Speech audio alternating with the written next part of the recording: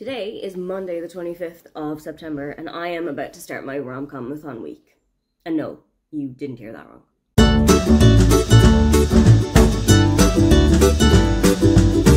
I had the best laid plans for when I got back from Mallorca last week. I was going to go right from Wednesday to Sunday. I was going to speed run through as many books as possible. Then this happened. Well, there goes that dream. So I was basically stapled to my bed for most of last weekend. And I had a thought that I was just going to delay my RomComAthon. I was just going to start it this week, do it for this week instead, and like build up as much energy as I could, and then be in the mood for more reading and more rom-coms, because genuinely the only rom-coms that I was doing last week was watching Notting Hill about 20 times. So I have got a couple of books that I really want to do. My TBR has slightly changed, mainly because I had The Sweetest Revenge by Lizzie Dent on it. I actually read that over like a little bit of Wednesday and Thursday. So we do need to go and read something different. But I am going to start where I was back in August with Love at First Sight by Jennifer Dugan, whatever her last name is. I was genuinely really enjoying this, but I got to about 150 pages in before Brie gave us a new prompt for the Amazing Readathon, so I had to leave it down for a little bit, but now I'm ready to go back to it. I actually asked her if, for the sports romance, I should do Love at First Sight or if I should do Cleat Cute by Meryl Wisner, which I actually got a copy of over like last week. And her answer was just yes. So if I can fit in both books over this week, I will really give it a go. And then I will use the Cleat Cute book as my sports romance. And I think it's also like a light shaving of enemies to lovers on top. And then I will just use Love at First Sight as like a friends to lovers book. The one that is actually tripping me up a bit at the moment is the fake dating. I don't know what to read for fake dating, which is confusing because fake dating is my favorite of the tropes. But I don't know where to go. I'm kind of looking at my bookshelf and thinking there's so many options that I'm overwhelmed with choice. I'm also looking through my script and I'm overwhelmed with choice. And I'm also got a Libby subscription to my local library here in Berlin. And there's a plethora of choice there too. So who knows? Let's see what I end up doing. Let's figure out where we're gonna go.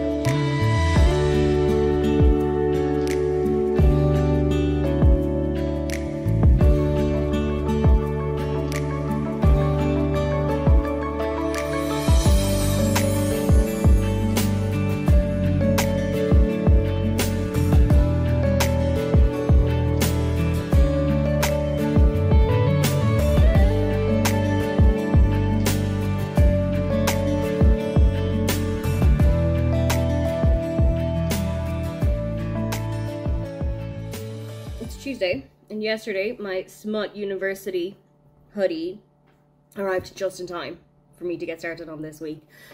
There's construction work happening somewhere outside, so if you hear like a saw, we're just gonna have to deal with it. I am finished my first book of the readathon. I finished Love at First Sight. I listened to the audiobook while I was at work yesterday and this morning, and I have finished it, and I think it's gonna get maybe like a 3.5 to a 4.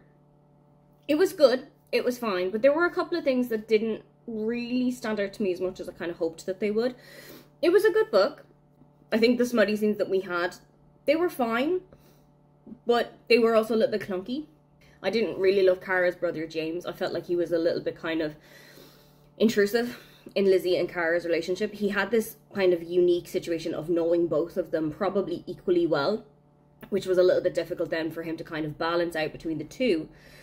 And the epilogue is basically textbook definition of lesbians. And it was a good book. I enjoyed it. But I don't think it's going to get as high a rating as Brie probably wanted me to give it. But I'm going to go on to another book. I am going to go on to Teach Me by Olivia Dade. It's the group book. I'm going to use this for the Grumpy Sunshine prompt. And I'm also physically, somewhere over there, reading The Love Wager by Lynn Painter. I read her YA novel Better Than the Movies. I read that one during the Amazing Readathon, and I really enjoyed it. And her adult books feels a little different right now. This is about Hallie and Jack, who have a one-night stand together, meet on a dating app, and they're just about to go on separate dates at the moment and like tell each other what the other dates are about. Don't particularly understand that point. I do think, why have they matched on a dating app and are then going on dates with other people rather than with each other? Let's see where that goes. And I think they're going to be each other's wingman for quite a lot of this book. I'm intrigued, I'm interested. Let's see where we end up.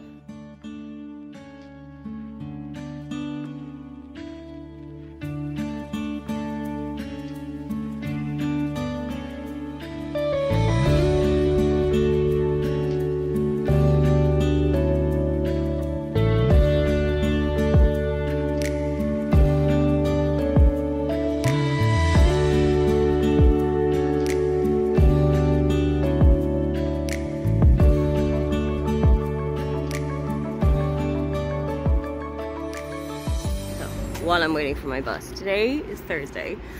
I'm about 60 pages in to The Love Wager because yesterday evening and Tuesday evening were super busy, so I didn't get a whole lot of time to actually read the book.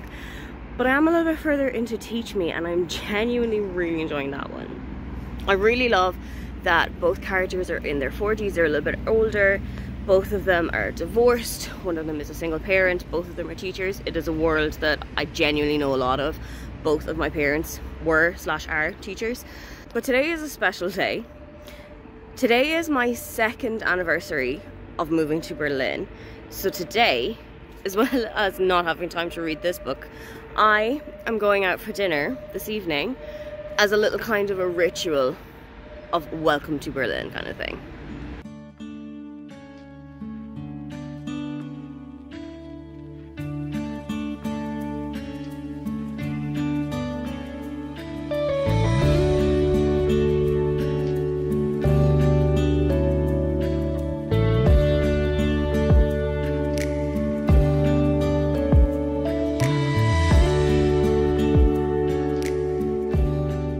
It is the time of year where I had a shower last night when I came home from work, and I need another one because I am pumping sweat.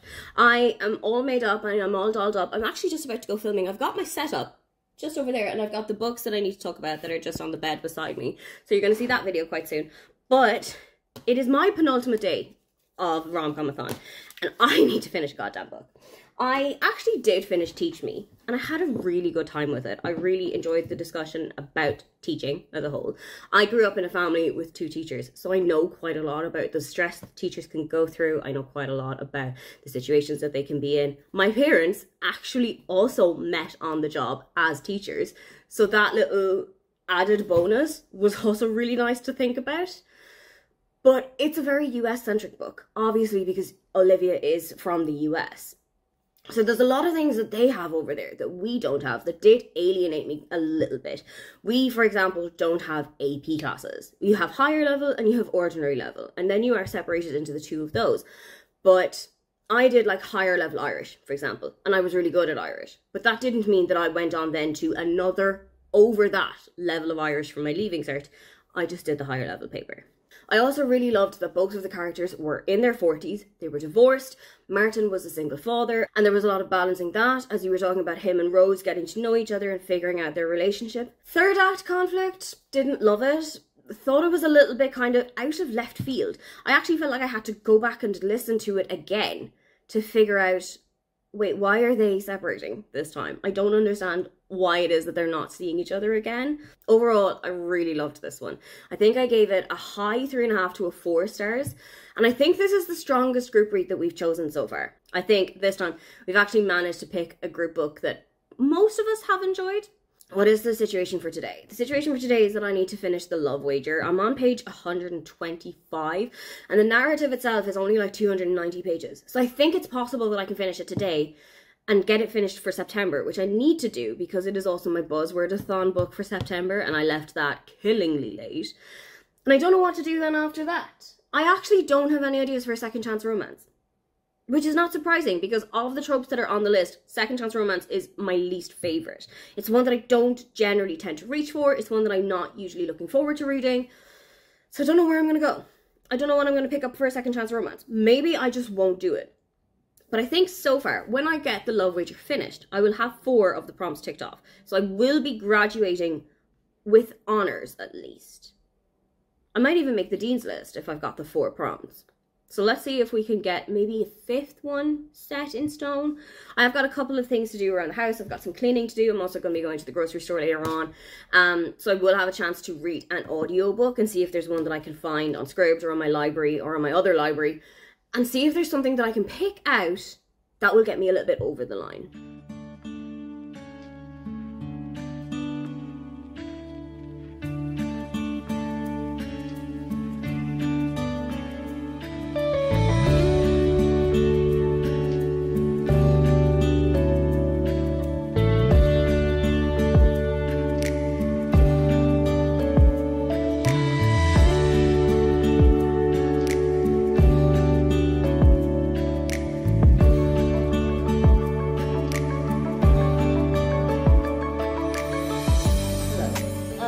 It is Sunday night. It is, for me, the end of RomComAthon. Let me remember how to knit while I tell you about how RomComAthon this week went for me.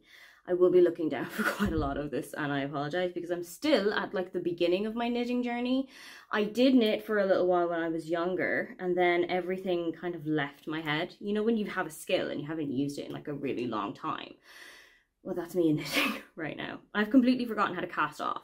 Casting on was always fine, but I used to have my mum cast off for me, and I live on my own in a different country, so she's not here to cast off for me anymore.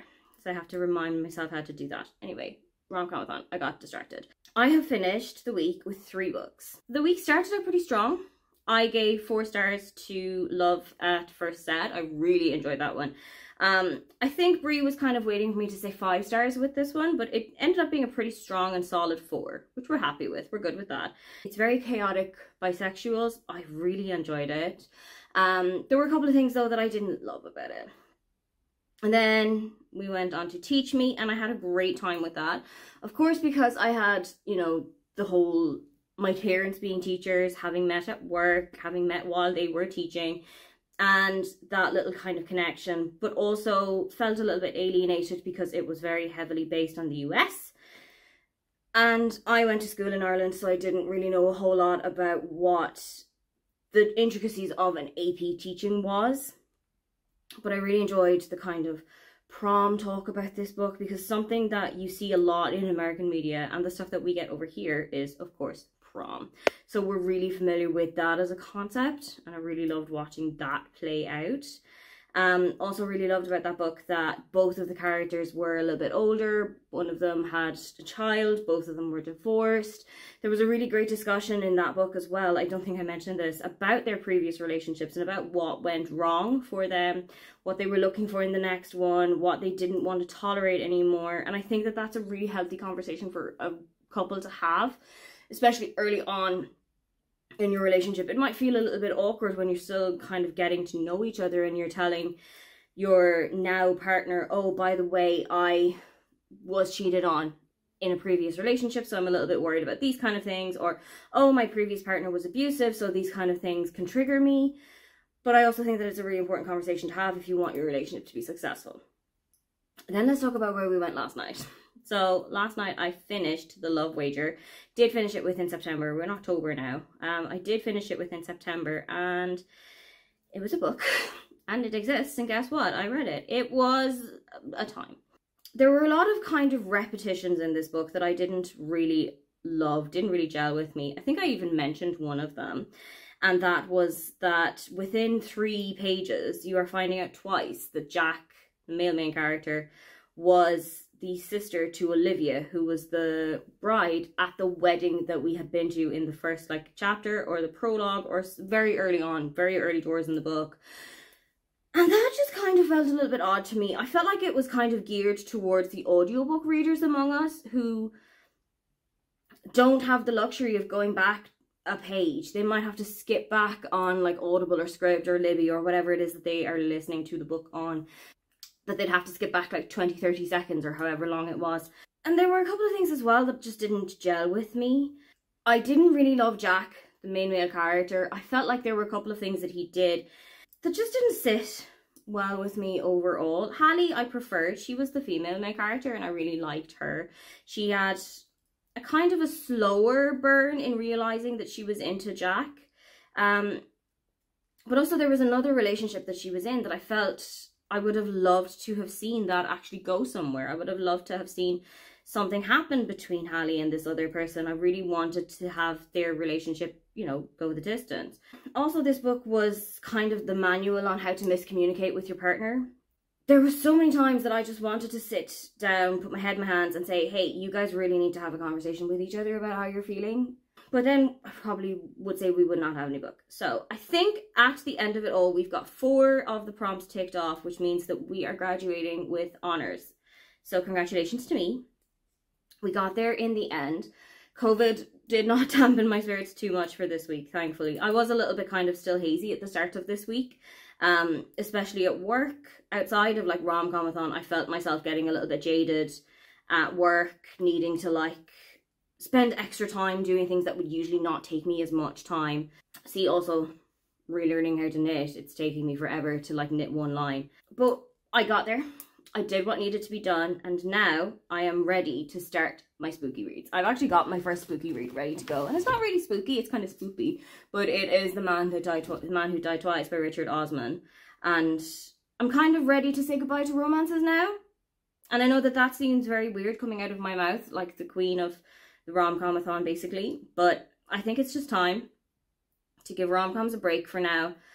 Maybe find like a Halloween-y themed rom-com, maybe go in there. But for now, I am ready to read about 4 80-year-olds solving crimes. So I'm going to go try to remember how to knit, have a cup of tea, and enjoy the rest of my evening. Thank you so much to everyone who joined with RomComAthon this year. If you joined in the first week that it was actually happening, we really appreciate you having been there.